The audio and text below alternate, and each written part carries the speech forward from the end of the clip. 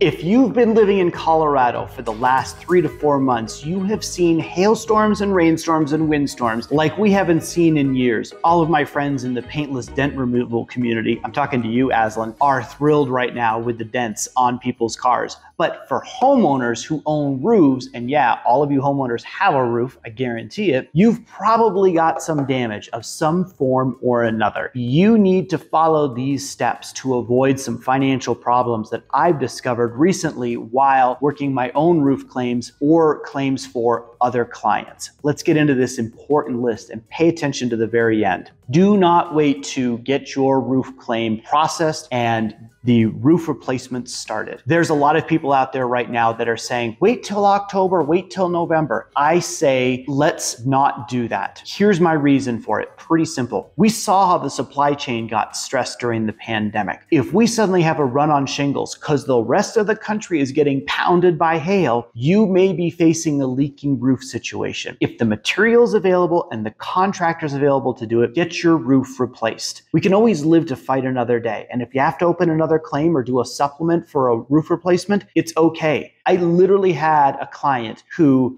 did a roof replacement, decided to sell. The day before closing, there was damage and we replaced the roof again. The roof, I think, was maybe 15 days old. It's okay. There are mechanisms in place to allow for this. Mother Nature is unpredictable, and insurance companies have kind of figured that into their actuary tables. Reread your policy before making a claim. Call your local insurance agent before making that automated claim. You know, I have Allstate insurance and I can do it right from my phone, but I can also call my local agent here in Castle Rock and I can talk to them about it and say, what happens if I make this claim? I think I have enough damage. What is this going to do to my premium going forward? You want to know these things before making a claim. Have a roofer visit your home prior to making the claim. I think this is an understated value of roofers. You know, they're going to show up to your home, bring out the ladder, stand it up, walk your roof, maybe even invite you up on your own roof if you've never been up there. It's kind of fun and scary. And they're going to say, you see all these strikes? I've got 25 and 100. I think you're getting a new roof. Maybe you have solar panels and you need to know how to deal with those. There are mechanisms in place to deal with that. There are companies that literally come, take your solar panels off, stick them on your lawn, they replace the roof, and then they come back and put the solar panels back on the house. It's totally doable. So take advantage of the local roofing community. If you need a recommendation, I've got a few. If you have to wait to get the work done or to open your claim, make sure you know the limitations of your policy. Some of them have started to include what's called a timeout, meaning if you are outside of the window of when those hailstorm events occurred, they may not warrant your claim. You know, it's not uncommon for people to let damage go by 3 or 4 years, know that the roof is hailed out, then go to sell the property, and their insurance company says, well, the last event that we had in your neighborhood, according to our information, was 2017. So I'm sorry, you know, we don't cover roofs back that far. You know, that could be really bad news. And that goes back to number one, don't wait. If you own an older home, like a Victorian downtown or an old Craftsman, where the decking on top is original, what they did when they built those homes is, of course, they had the roof trusses and joists lined up like this. And some of them were like 16 on center, some were 24 on center. And they put diagonal boards like this because they knew that wouldn't allow all the framing to move. Is that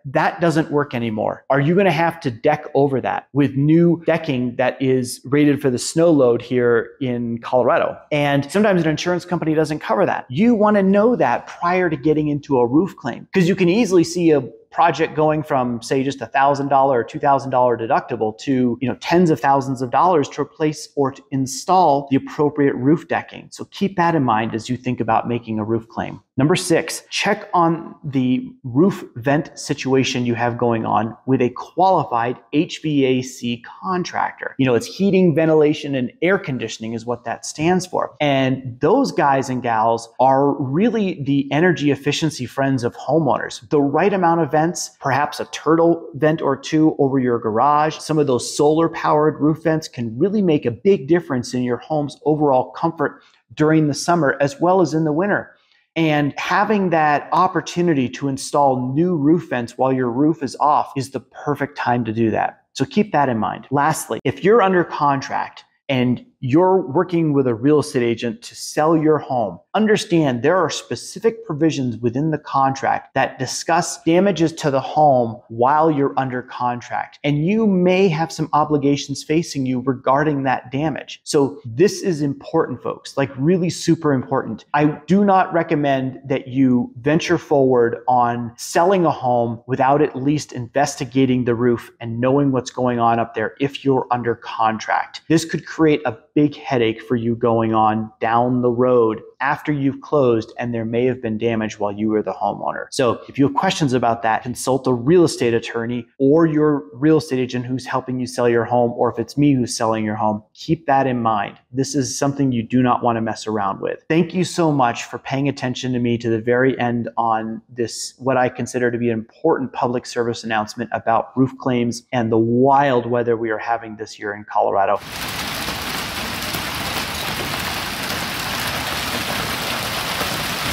I hope the moisture level continues. I hope we continue to see a lot of waterfall in Colorado. You know, we need it. We need the water because it feeds 7 other states. This is just something that is really super important as a real estate agent to helping out my past clients. So thank you so much for watching this video. I really appreciate all the people who've been reaching out to me with questions and comments. You know, not everyone drops a comment on the video. Some people call me or text me and say, hey, I just watched your video. What did you mean by this? So feel free to do that as well. Again, thanks for watching the videos.